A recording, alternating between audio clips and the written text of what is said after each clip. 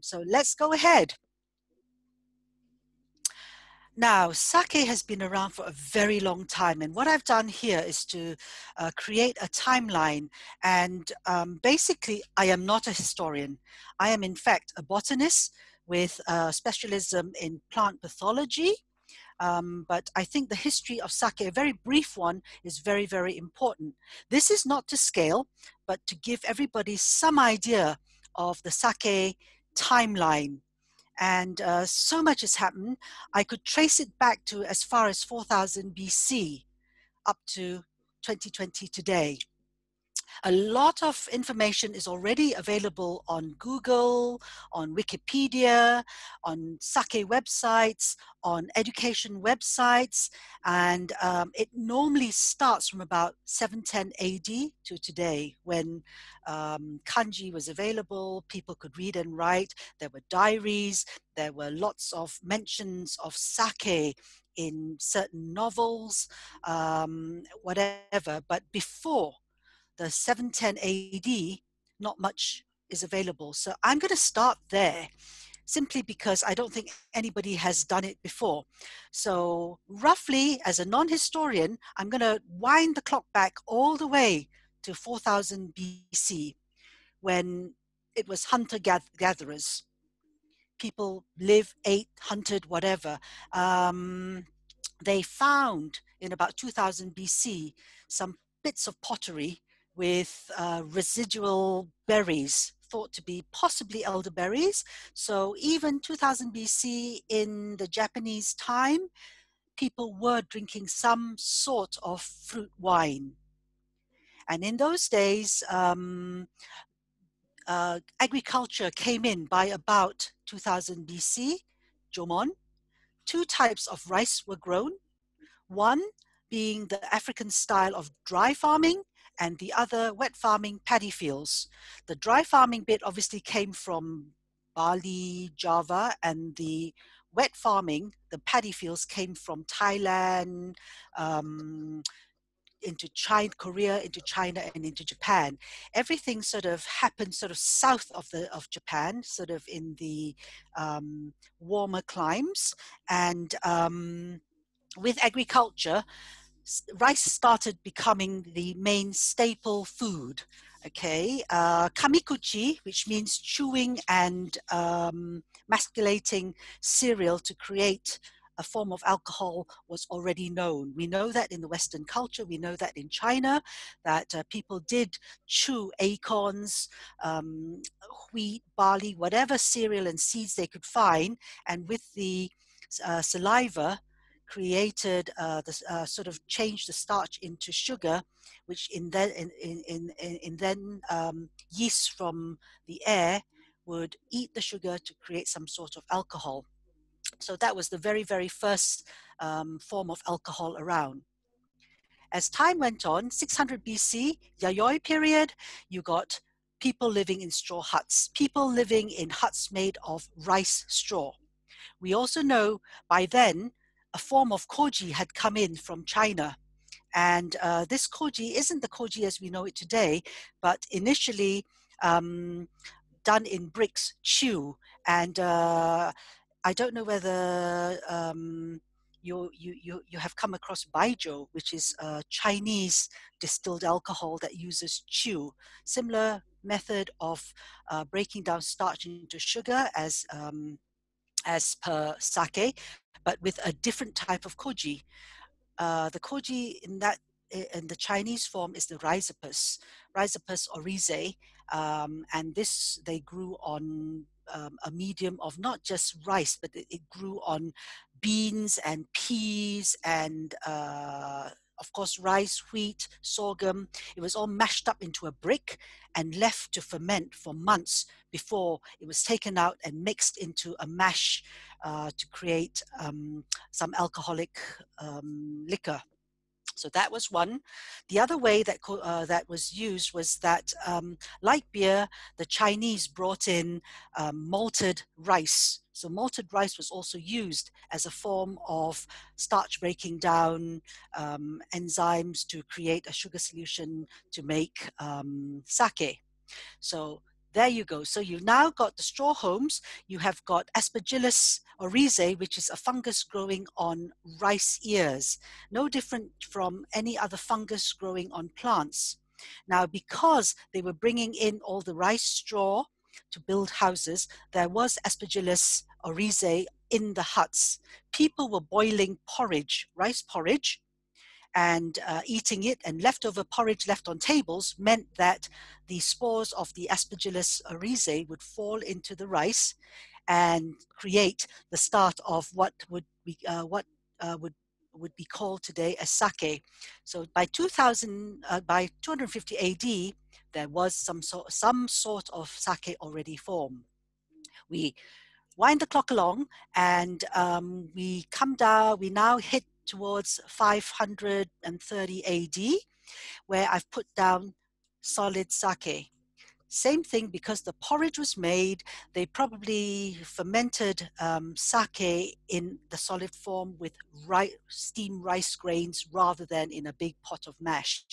And it is thought at that time that sake was eaten as a rice ball rather than in a drink. And maybe what they do is to put little sake balls into bowls, of which they did find, archaeologists have found little bowls where a rice ball possibly would fit in there, and maybe diluted down with some water and drunk. By 710 AD, Japan had had some influence of the Chinese. Confucianism had come in, and the Chinese writing had appeared. And at that point in time, sake was mentioned for the first time in the Book of Wei from the Three Kingdoms, where it was stated that Japanese were seen drinking alcohol and dancing and were merry. So that was the first ever mention of sake anywhere in any form of books through the Chinese. 710 AD onwards, you can probably find a lot of information. I'm not going to go too much into it. That is where we see sake as true sake, properly brewed, some form of pressing to get rid of the solids, and drunk as a drink. 1192, temples and shrines started producing sakes, because sake was used purely for religious reasons.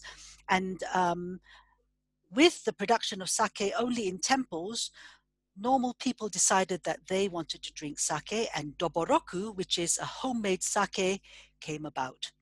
And people were starting to brew sake at home.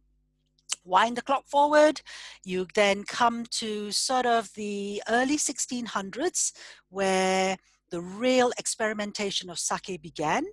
The Edo period, where Japan opened its doors. You had the Portuguese coming in, bringing in Christianity, and in doing so brought in the distillation process. We know that distillation process probably started off in the 13th century by the Arabs, who distilled flour solutions to create perfumes rather than for drinking. But same method, fermented alcohol was then distilled, and early 1600s saw the beginnings of shochu and what we call imozake. Shochu came in via the south of Japan through Okinawa, and rice was brought in from Thailand, and our mori was distilled down south, and slowly distillation came out. There was one recorded thing that said that imo sake, which is shochu, was sold in a market in Kyoto. Edo period also saw the use of the kimoto method of making sake, and that is where a paste of rice, koji, and yeast were bashed for 14 days to create a paste that hopefully what they thought would create a good pot of yeast for the actual brewing of sake.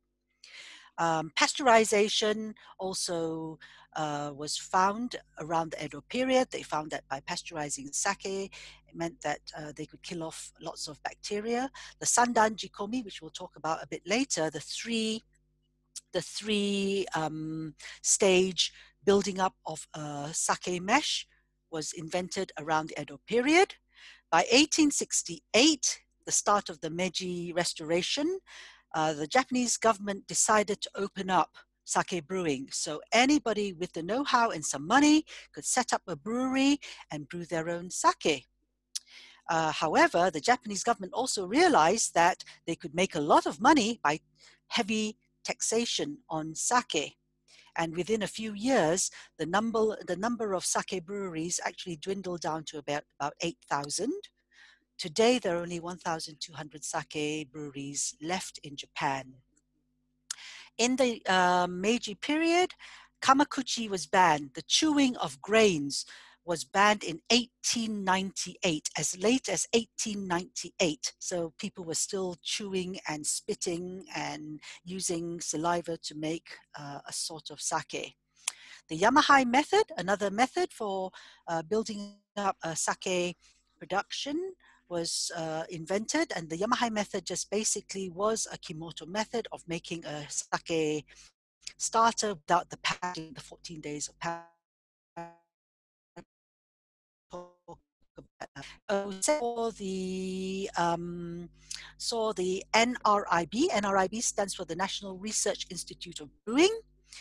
In Japan, and a couple of years later, the BSJ, which is the Brewing Society of Japan. Both these two institutions are very important.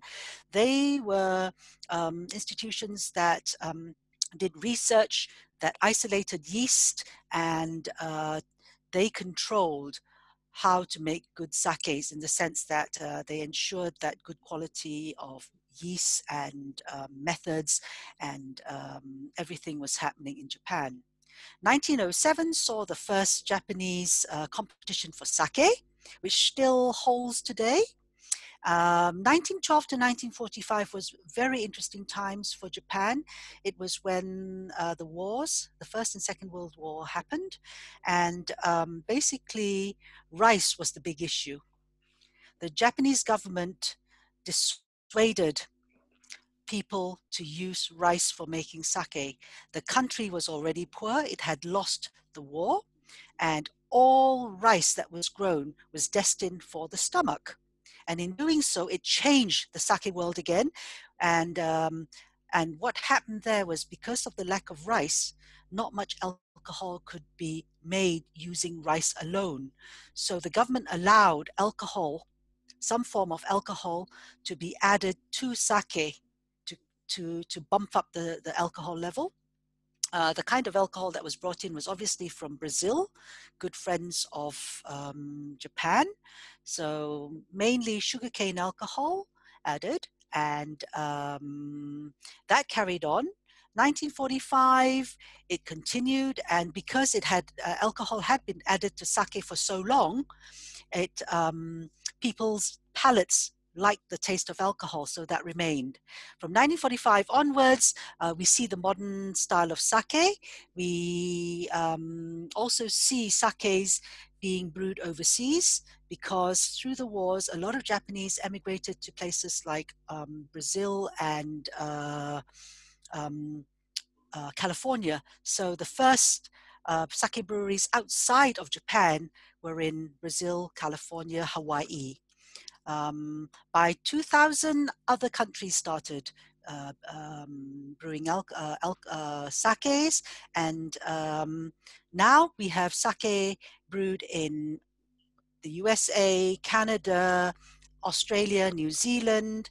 We even have breweries in Europe, in Italy, in France, and a very good one in Spain, and even in wonderful UK. We have got two very good sake breweries, one in Cambridgeshire and one here down in London. 2016, last bit of information, GI for sake was invented, as in geographical indication. The first GI for sake was in Yamagata with Dewa Sansan rice. Okay, so that is history. I know it's very short, very abridged, and I've raced through it. There's so much more to tell you, but we've got to press on. Next slide, please, Leona. Okay, now let's look at sake. What is sake? Sake is an alcoholic drink, very popular in Japan. Let me just check my notes to make sure that everything's okay. It is less acidic, more alcoholic, cleaner, and often sweeter than wine and beer.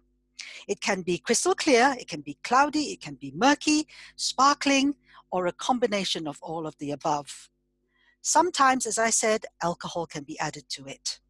And in most cases, it's got lactic acid. The lactic acid doesn't really give flavor to alcohol or to the sake, but it just keeps all the bad bugs at bay. It kills off all the bacteria and other nasties that can otherwise spoil sake. Sake is sometimes referred to as Nihonshu, Nihon meaning Japan, shu meaning sake or alcohol. And now more recently the word seishu is used, and this just means clear alcohol, and the Japanese government would very much like the word seishu to be used on sake brewed outside of Japan. The interesting thing about sake is that it's made from only 4 basic ingredients: rice, water, koji, and yeast. It's a very complex fermentation method. Next slide, Leona, please. Okay, now let's look at sake versus wine and beer. We all know how wine is made, but this is a little diagram drawn just to show you the differences. So I've got wine, grapes. You press the grapes, you get the juice. The grape juice has already got your sugar in it, so in comes the ambient yeast and you get wine. In beer, you've got your barley. You tend to germinate it, you malt it. Basically, by germinating it, your little shoot that's growing has got lots of enzymes that turn the starch in the sort of soaked barley grain into sugar for itself to grow. It also has a protease enzyme that breaks down the proteins and the other goodies to turn it into amino acids, and that is what allows for the growing of the plant. So basically it's germinated, it's roasted to kill off the actual little shoot. It's then called malt. The malt has already got the enzymes. They then heat it up to create the mash, and the enzymes, the amylase and the protease breaks down your leftover starch, turns it into wort, and in the wort, which is a big, huge tank of gooey porridge, yeast is then put in there and it turns into beer. Now with sake, just look at the diagram, it's a lot more complicated. You've got steamed rice. You then have to create a shubo, which is the mother of sake, which is your little pot of yeast that is then thrown into a bigger pot of your mash, and sake is formed. Now, the way it happens is what we call the multiple parallel fermentation, where both the yeast and the koji creating the enzymes happen at the same time. So everything is happening. You've got your koji creating amylase and enzymes turning the starch into sugar, and at the same time the yeast is taking up the sugar and converting it into alcohol and carbon dioxide. And that process keeps continuing till you get sake. On the right, I have got a tiny little table that just gives you some idea of the differences. And as you can see, the alcohol percentage in sake is higher than beer and white wine. You can also see the sweetness, where sake is a lot sweeter than beer and white wine. Umami, which is a measure of the amount of nitrogen and your glutamic acids, plenty in sake, very little in beer, and almost nothing in white wine. pH-wise, you can see sake has got a higher pH. It's not alkaline, but it's more alkaline than white wine is. And for that reason, putting sulfur dioxide into sake doesn't work. Sulfur dioxide will not kill off your germs and your bugs that it does in white wine. So there are no sulfites in sake. And your malic acid and succinic acid, don't worry too much about it. Next slide, please, Leona. Now, very quickly, I am giving you a sort of examples of some types of sake that you might see or get to try when you're in Japan. Most of these sakes don't even exist in the UK. Lots of Japanese words, and that's the problem with sakes. Most of it is written in Japanese, though it's getting better. I was involved in a project over the summer creating a massive database, and very soon it will be available, and this whole sort of mystical Japanese world will become a lot more clear. And as you can see, there's loads of different sakes.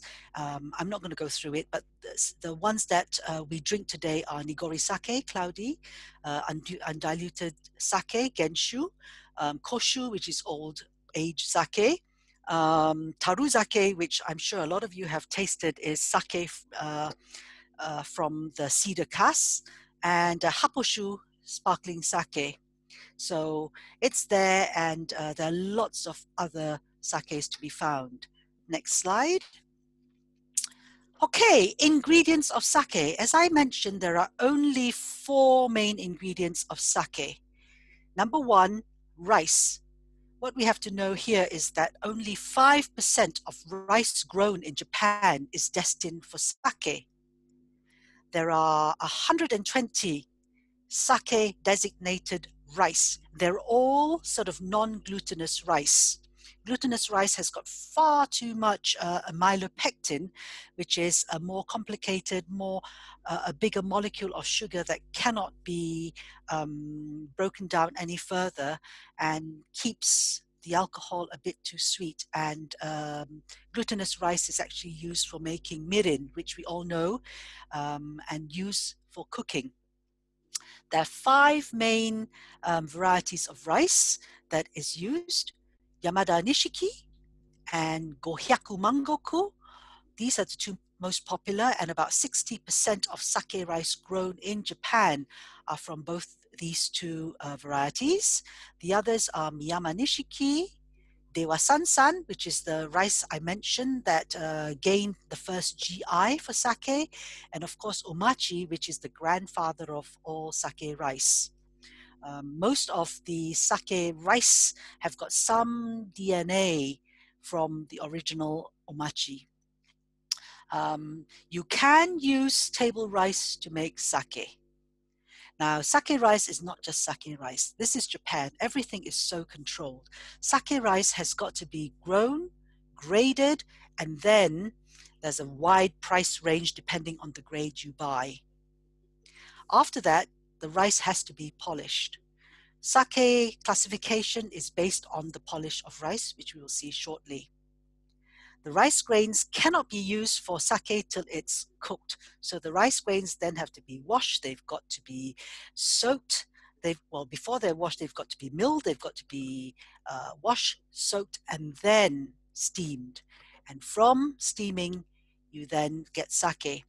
Nice little picture there, which I think I managed to persuade the American School of Sake to let me use, is electron microscope of the rice. You can see these are the real sort of sake designated rice with the starch core.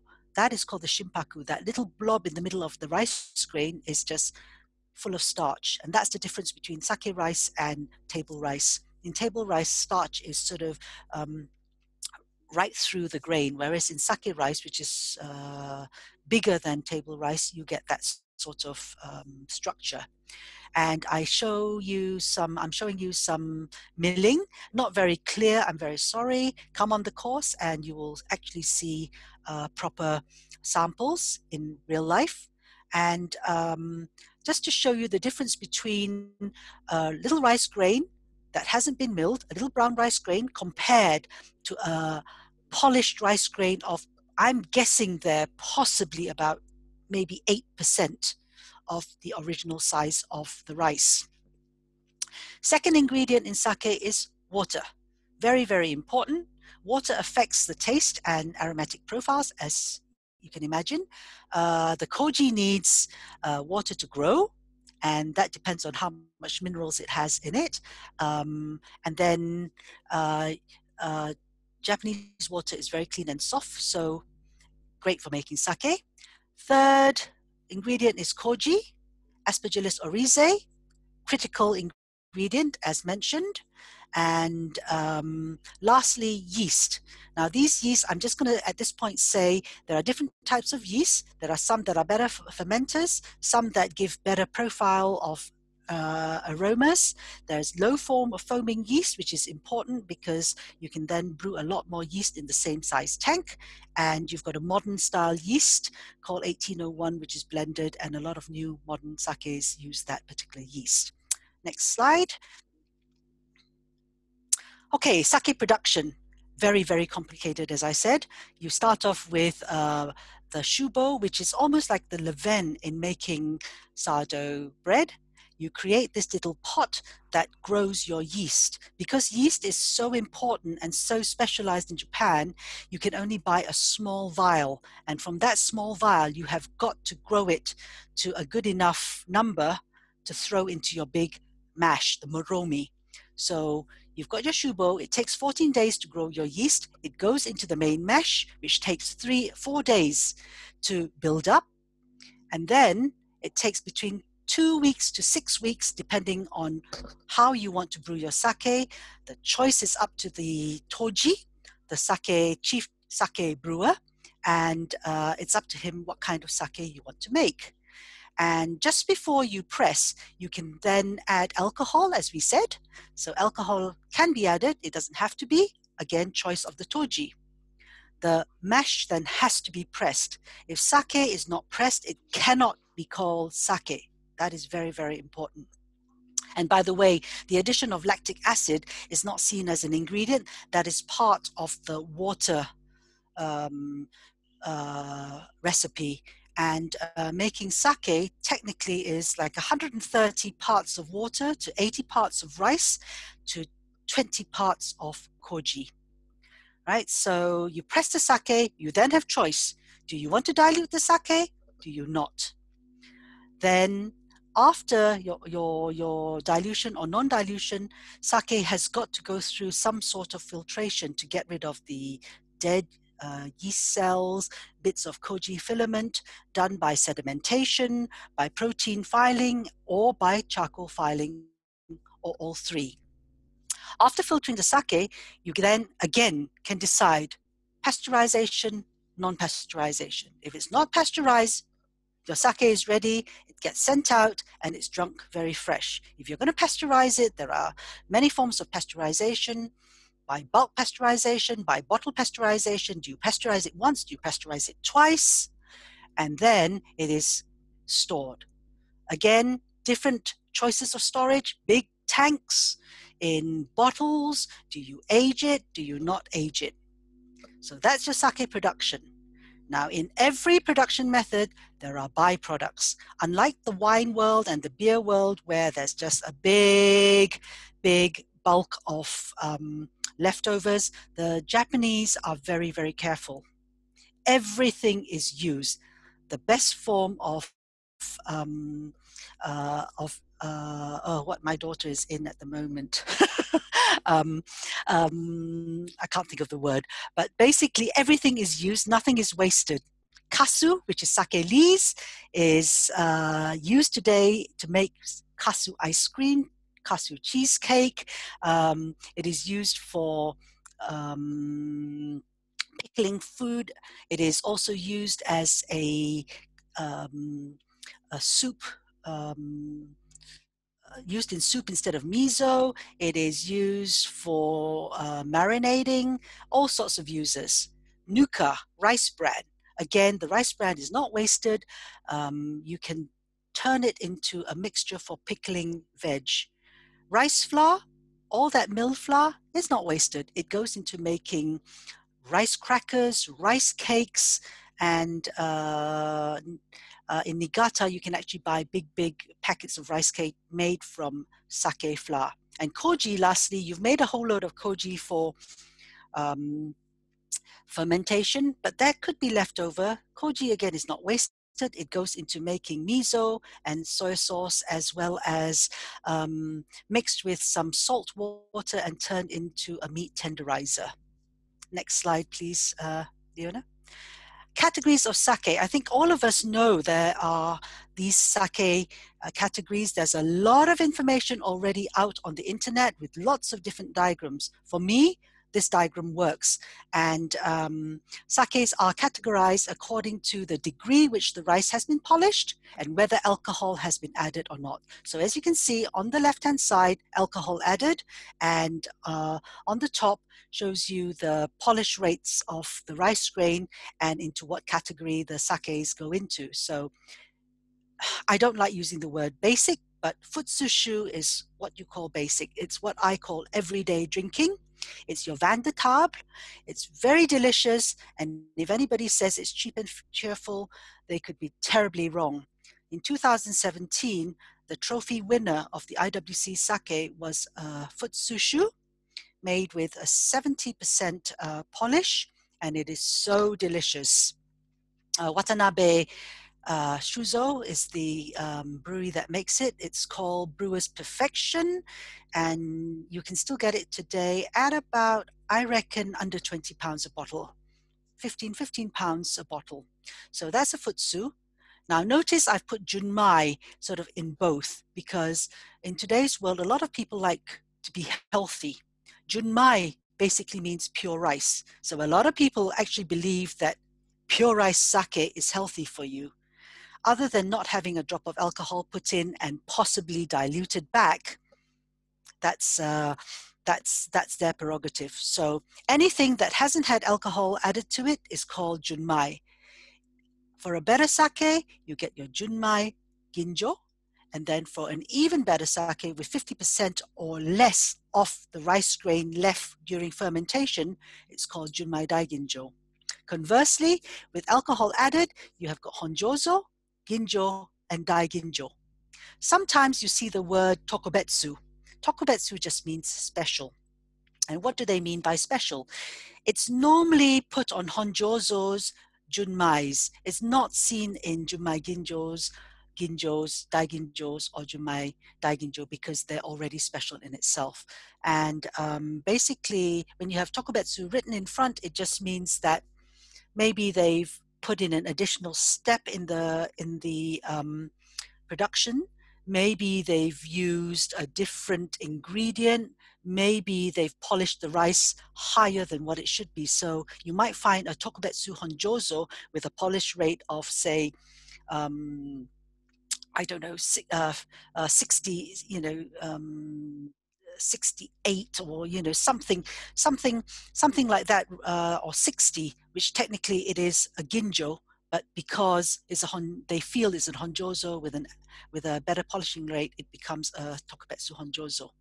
On the right, I show this tasting profile wheel, the sake tasting wheel. I think it's very clever. It's available on the website. You can find it. It gives you all the flavors on the outer ring, followed by sort of the odor and taste terms.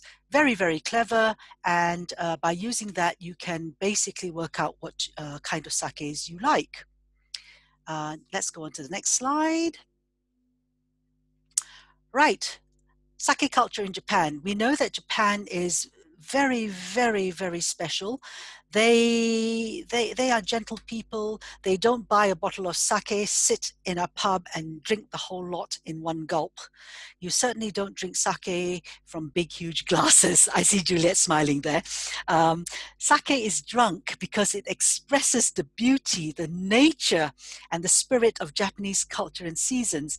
You will see people in parks in the spring with their picnic baskets with a bottle of sake underneath the cherry blossom trees, enjoying just being there. Okay, in the autumn you tend to use chrysanthemum and chrysanthemum petals to flavor your sake, and of course you could be sitting in your lovely hot tub in the winter, snowflakes falling on you, and drinking your little glass of warm sake.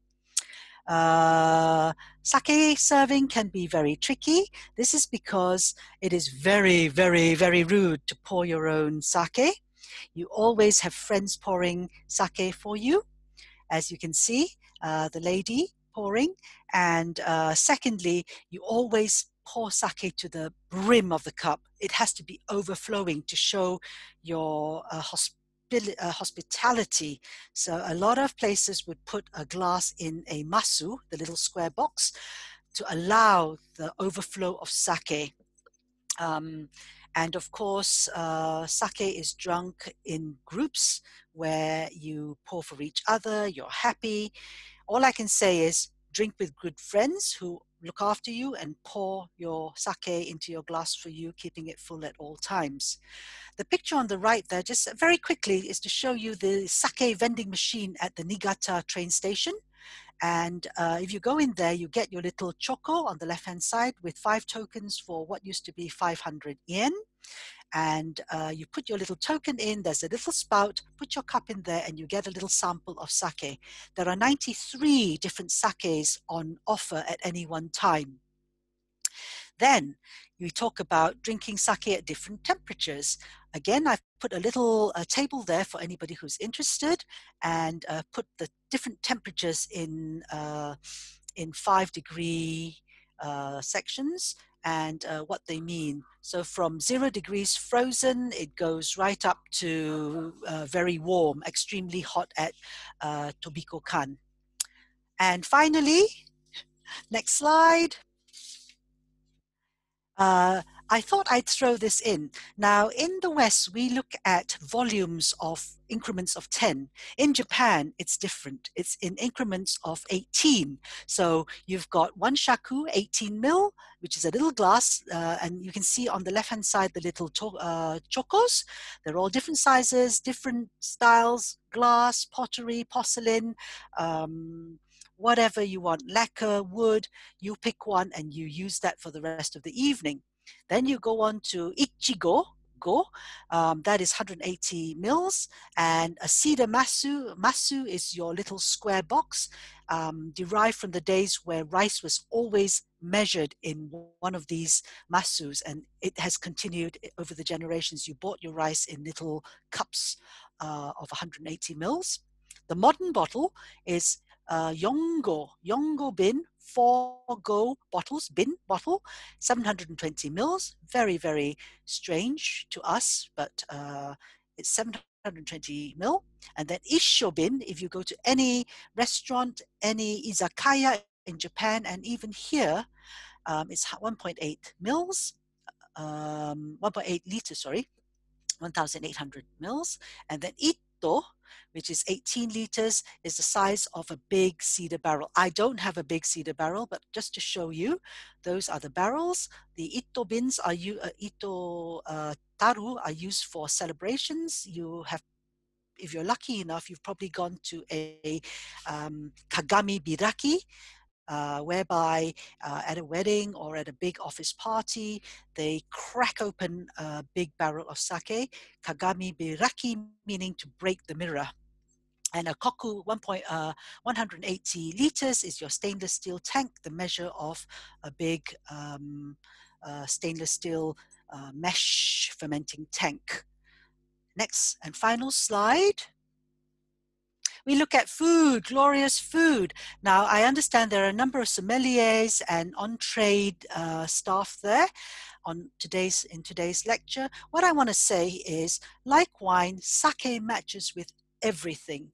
There will be a bottle of sake that will match any kind of food, okay, from the crazy, if you look in front of you in the white platter, that is a monkfish foie gras, ankimo, and it's steamed monkfish liver. you will find a nice junmai. And it doesn't have to be a junmai daiginjo, a junmai that would match that kind of food. You've got oysters, you have got edamame that you always have in izakayas as your little hors d'oeuvre starter. You can basically match all kinds of food. A steak with a beautiful, good quality honjozo, wagyu beef, if it's cooked richly, again, you know, a junmai would work. On the left there are crispy fried eel bones, very, very umami filled. So something like a junmai. Above that is your smoked iburi kako, which is a smoked daikon that has been stuffed with cream cheese. A lovely lactic junmai would go. Your what you call it, sashimi, very clean, very, very delicate junmai daiginjo. Your tofu, now that tofu there has got shirako. What is shirako, you ask me? Shirako are the sperm duct of the steamed sperm duct of the codfish. Okay, and that goes very, very well with very lactic junmai. Lamb, fantastic with a futsu. There's nothing wrong with futsushus. Some futsushus are fantastic. Karage, chicken, deep fried chicken thighs, that goes fantastically well. Again, with a junmai, with a futsushu, it doesn't matter. Ayu fish straight from the river, roasted on hot charcoals. Nice daiginjo would go well. And then I've put there kiritampo. Kiritampo is this nabe style, pot style of a stew that is from the sort of wilds of Akita. Yep. And the wild, they've got like free range, really tough wild chicken up there, which is sort of hunted, chopped up, and believe you me, they use every part of the chicken in that. All right. So, and I mean it. And that with leeks and mushrooms is boiled with a pot with a bottle of sake. That goes really well with probably, I would say, a daiginjo, because it needs a bit more alcohol, but it's a very clean dish. It's eaten with roasted rice, where they sort of take sticks, twigs, and they compress rice on the stick and put it over the fire to bake. So it's got sort of like roasted rice. And hamburger, yeah, why not? Have it with a nice junmai. And anything, everything. If you can match a platter of food with wine, I promise you, you can match that same platter with a sake.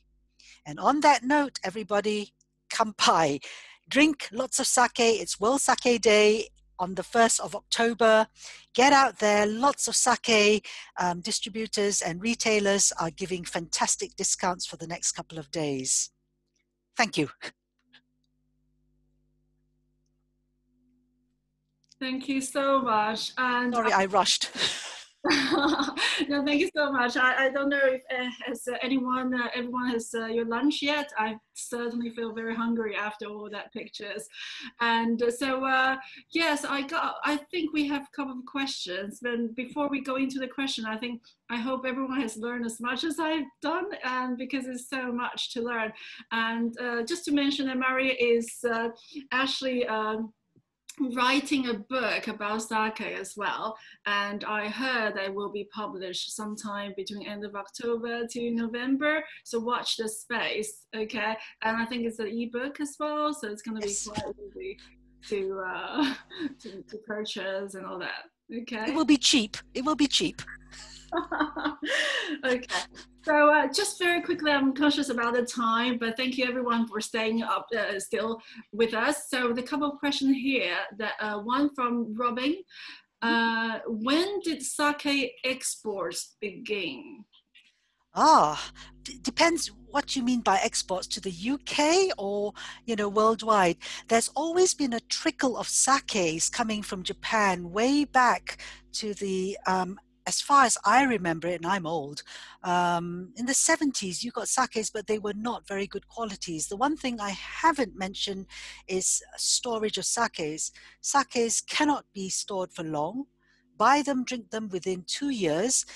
So in the early days, very oxidized very, very expensive sakes did come out of Japan, and certainly they were exported to the US since the 1950s. Brazil, they were actually trickling into Brazil sort of around the sort of post-war. But in the UK, I can remember drinking sake for at least 30 years. So sake has been around for around then. Okay. There's another question you just mentioned about, sake can be kept for about probably a couple of years. What about open sake? Is it like wine? Since there are no preservative that you mentioned, no sulfites. So how long after we open the bottle can we keep the sake, and how do we keep it?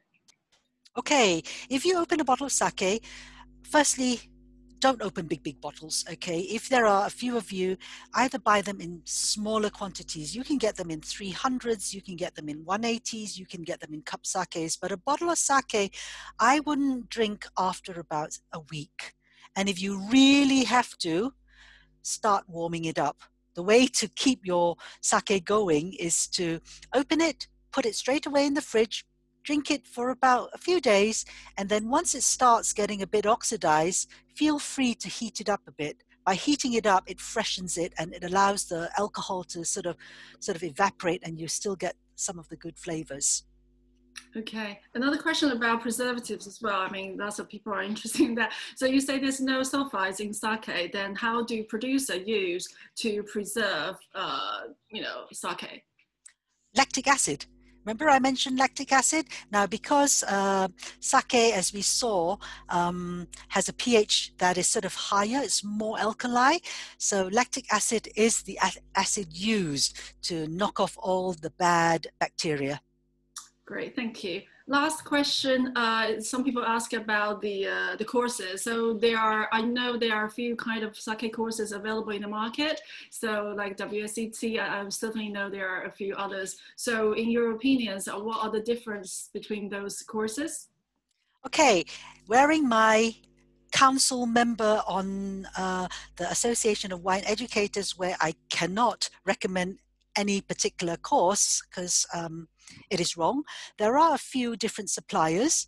In the UK, you have got I think Sake Sommelier Association, it's called. It's a very short course, half a day, very, very basic. But if it's something you just want to learn a little bit about, cheaper, you've got that. Then you've got your Sake Kikishi, which is the Japanese version of the Sake Sommelier Association.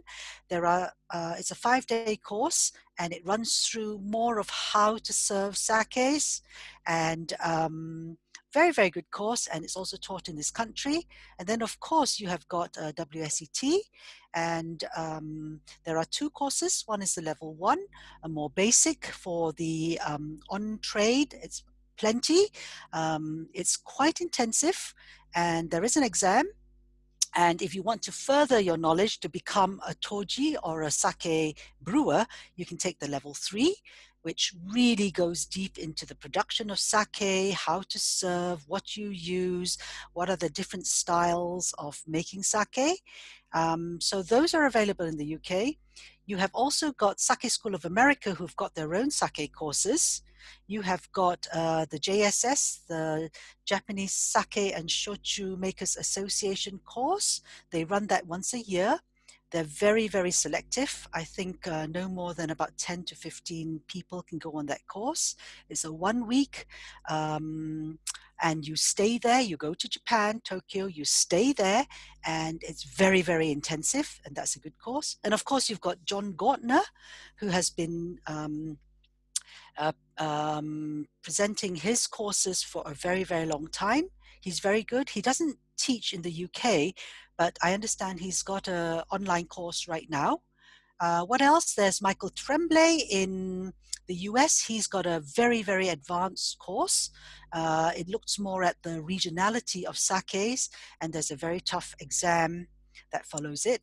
And lastly, there is the big sake diploma course in Japan where very few people pass. Like the master of wine, right? Yeah, it's like the Master of Wine. A lot of people take it and very few people pass it. All right. Okay. That's great. Thank you so much. I don't think there's any other questions, but I'll be sending out an email. The session has been recorded. If you want to catch up or if you want to see clearly of the slides, you'll be able to have a look at the replay. And thank you so much, everyone. And thank you especially for Mary. And it's a wonderful session with lots of information. So thank you very much. Have a lovely afternoon or morning whenever you are. Okay. Bye, Thank everyone. you. Bye. Thank you. Sorry I rushed it, but I wanted to get as much in.